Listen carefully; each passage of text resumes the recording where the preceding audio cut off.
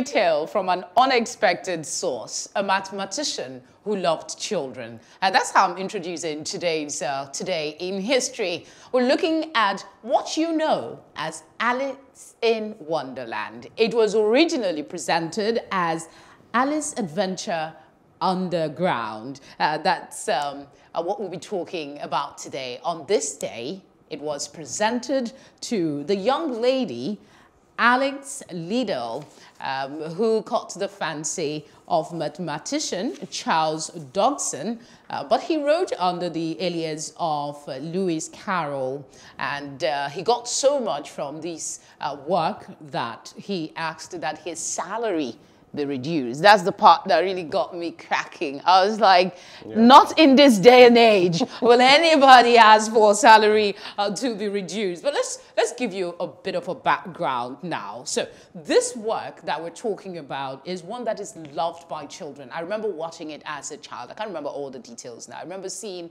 her shrink and see her grow and see her talk with all kinds of weird characters. And little rabbit. Yeah. With the big clock. It's a fantastic fairy tale, a tale that takes you away from, that wasn't necessarily created to teach anything, but just to entertain and open up the mind. A lot of reviews for it. It's been translated into 50 languages. It's been dramatized, it's been filmed, from everyone to Disney. Okay, so it was on this day in 1862 that Oxford mathematician Charles Dodgson sent a handwritten manuscript called Alice's Adventures Underground to 10-year-old Alice Liddell. It was renamed in 1865 to Alice's Adventures in Wonderland. Now, the man that wrote this, his life is interesting. Interesting because of the seemingly mundane nature of his day-to-day life. He never married. He lived with his unmarried sisters. His expenses, he spent his time going to cathedral. But from this unexpected source, you found this wild imagination spring forth. He is a professor at Oxford, and he wrote under the pen name, like I earlier mentioned, Lewis Carroll. He conjured the story of the self-assured young girl who tumbles through a rabbit hole into Wonderland. Now, let me give you a little bit more on some of his writings before he wrote Alice in Wonderland. He had an elementary treatise on determinants. That's from the mathematician side of him. Like I told you earlier, he spent his time looking at cathedrals. He never left Britain until just for once. He did it on a tour.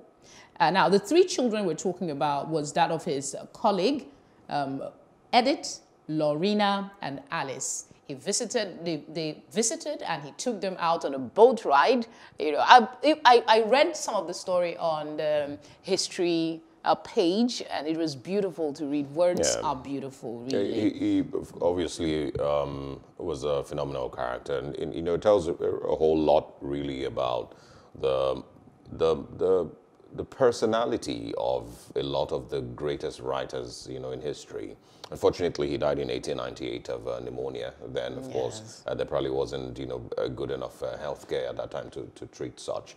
But Alice in Wonderland strikes a very, very emotional chord inside of me, because it was one of the things that we grew up with as kids. I grew up with as kids. We had the VCR tape. What I remember most is how it made me feel. I didn't remember the entire story, but I just remember this sense of, oh my gosh, what's going on? We grew up with it. Myself and my siblings who grew up with Alice in Wonderland would watch it more than 1,000,000 times. Right. You do know there is a sequel to it, right? It was expanded, and he, in 1865, actually, renamed, I've already told you that, it was published rather by Macmillan and illustrated by John Tenniel. I'm actually reading this for you. It sold over 160,000 copies, enough to provide him a good living, enough so much that he asked his employers not to reduce his salaries. A sequel to Alice in Wonderland was Through the Looking Glass. It was published in 1871.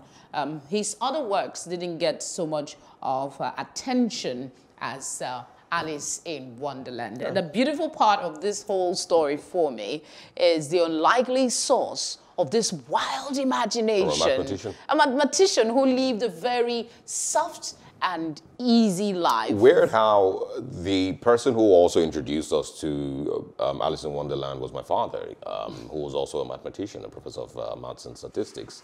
Wow. And you know, we had certain things growing up. We had certain comics that we grew up with. You know, Alice in Wonderland, Peter Rabbit, Jemima Puddle Duck, Tintin, Archie. You can even remember the names. Oh, I remember all of them. It was a large part of our childhood. Yes, Alice in Wonderland. And I remember the VCR tape was something that we really protected and cherished, you know, for a long time. It was a beautiful memory for us on this day, and a lot of children, even till date, look how long this piece has been handwritten from a man who loved children, even though he was more of a figures You mentioned person. he didn't have, you know, a lot more of successful stories, you know, but really... it's enough. Yeah, one is enough. It's you know, enough. Dido really just had that one album, and that has been enough. J.K. Rowling also really doesn't need to do a lot more in her life. She's done, you know, well enough with Harry Potter, and that's really enough. Yes, he was very religious. I must put this out there. He was very religious, very quiet, and he lived a very, like I said, quiet life. I mean, I admire him. All right. Talk to them. Let's go on to the next thing. Unfortunately, it's dead. Unfortunately, I'm gonna talk a little bit about this one because this happened here in Nigeria.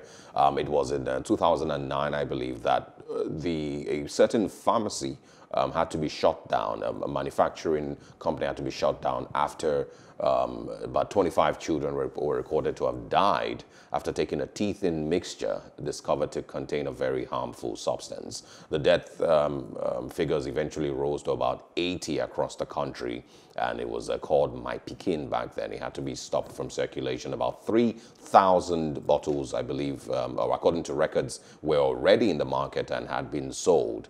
It led to the death of numerous young children across the country. NAFDAC back then in 2009, headed by Paul Ori.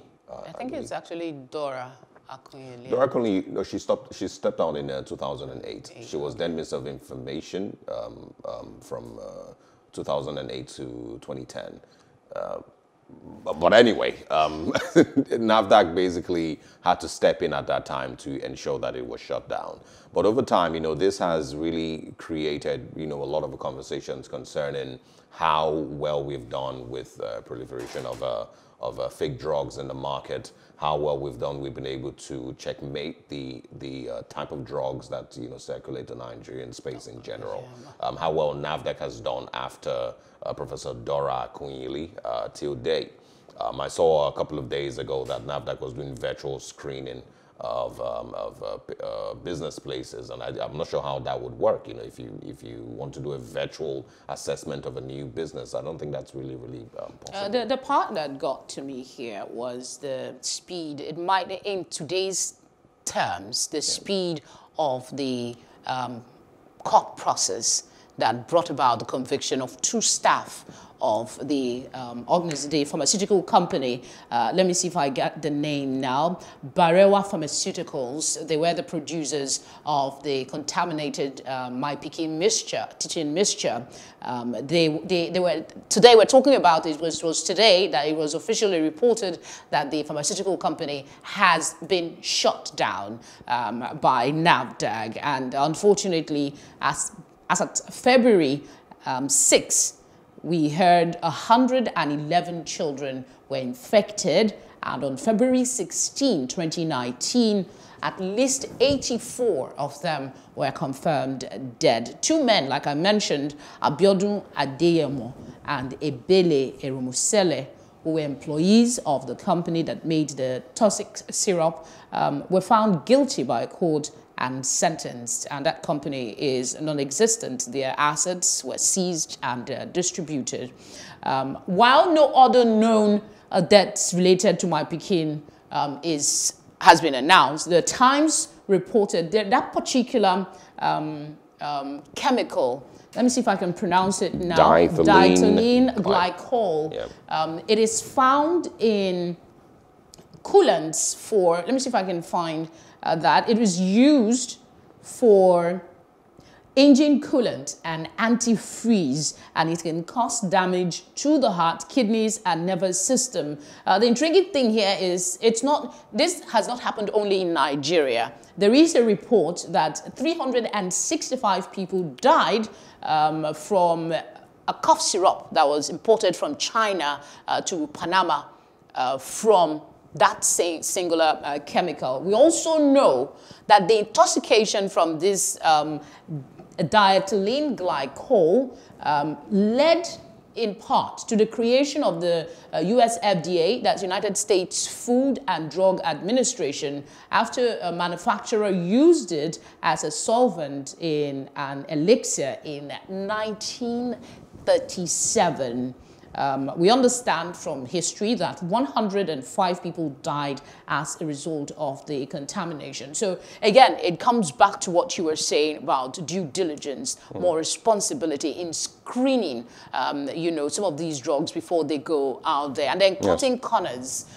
We know that the reason why, as at the time, from the reports that we've seen, these people went and sourced that chemical illegally because the NAFDAC was clamping down on certain importation at the time. So again, what are the things that we should put restriction on importation? Do we need this thing? Because if people cannot get it legitimately, they sometimes go the wrong route. And I mean, we saw what happened. So yeah, that's what sad story that we had today in history. Nigeria lost 84 children. Who knows? Could even be more, actually. Have been, yes, it is. Could actually be more. Yeah. So at least that's what the record shows at the moment. Who knows what these children could have been? May their souls continue to rest in peace. That's what we have. Hope you enjoyed the news. Please do subscribe to our YouTube channel and don't forget to hit the notification button so you get notified about fresh news updates.